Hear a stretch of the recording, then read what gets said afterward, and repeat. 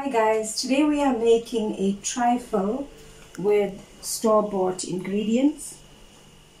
Start off with a layer of crumbled up cake. You can use Madeira or a Swiss roll, maybe even some cupcakes.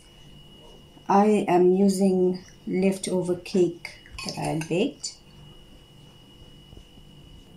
Pour over half the canned fruit together with its syrup.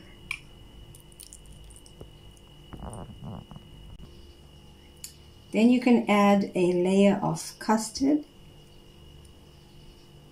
followed by a layer of crushed tennis biscuits or any coconut biscuit of your choice.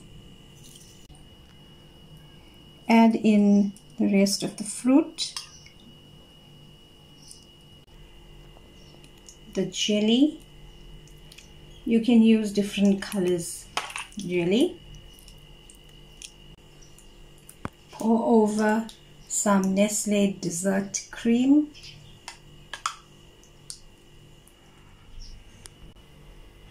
End off with a layer of flake.